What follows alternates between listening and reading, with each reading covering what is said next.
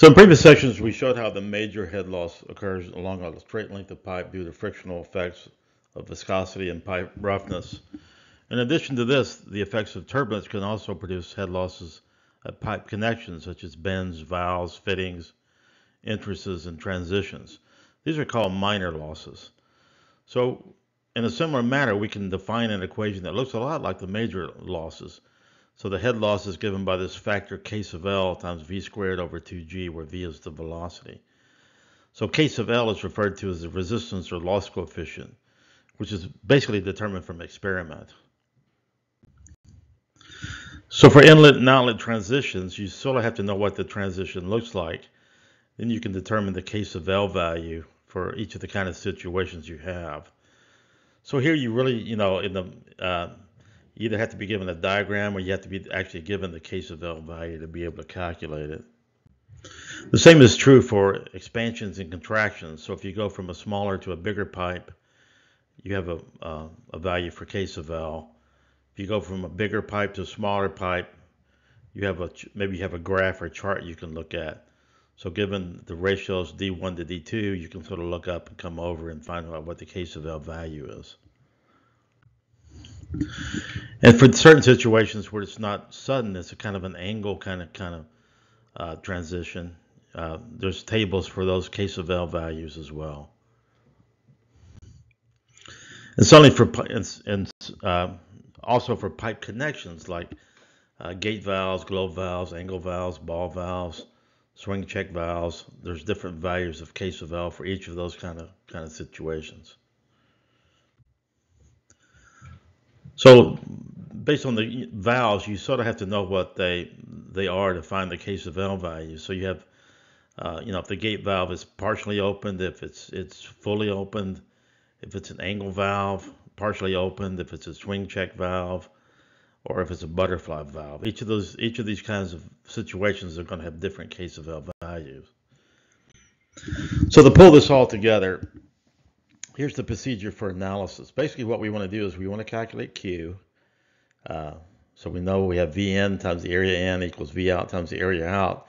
And then basically we use the generalized energy equation where we add two terms. We have the major friction losses and then we have the minor friction losses. So basically we have to go through the section of pipe and add up, this is the sum of K sub L. So we'll have one of these terms for the T, we'll have one of these terms for the gate valve, we'll have one of these terms for the filter, and we'll have one of these terms for the elbow. So you'll have numerous of these minor losses to contend with. So let's take a look at example 10.6 and apply this. So here we have a situation when we have a globe valve at B is fully open. When it's fully open, water flows out through the 65 millimeter diameter cast pipe with a velocity of 2 meters per second. Determine the pressure in the pipe at A. Take the density of the water to be 996 kilograms per cubic meter. The kinematic viscosity to be 0.8 times 10 to the minus 6 square meters per second. So based on those values, we can calculate the Reynolds number. We know what the V is, the velocity. We know what the diameter of the pipe is.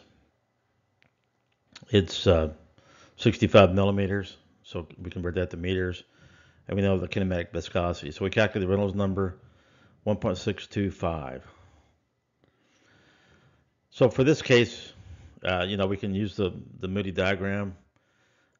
For cast iron pipe, the relative roughness is 0.26 millimeters. So we divide that by 65 millimeters, we get 0.004.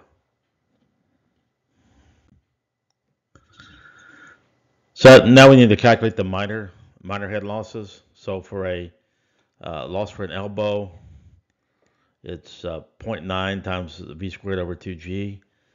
So this is a 90-degree elbow. So we come over to our chart, 0.9. For fully open globe valve, so here we look at fully open globe valve, it's 10. So we got two terms there.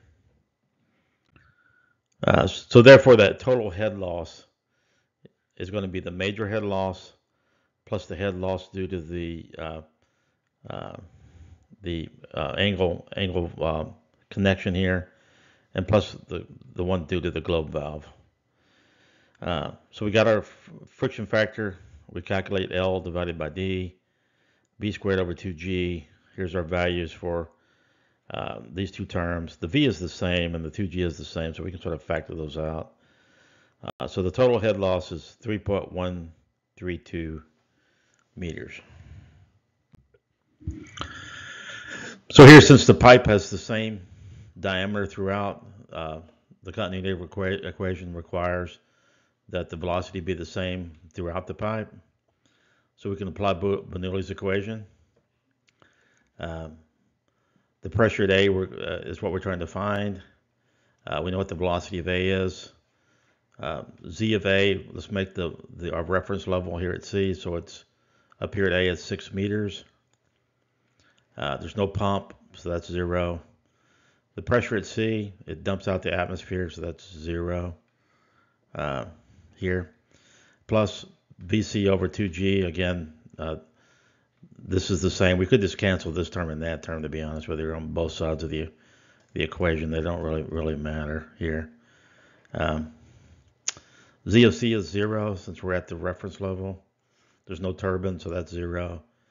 And the head loss is 3.132 meters, which we calculated. So P of A we can calculate.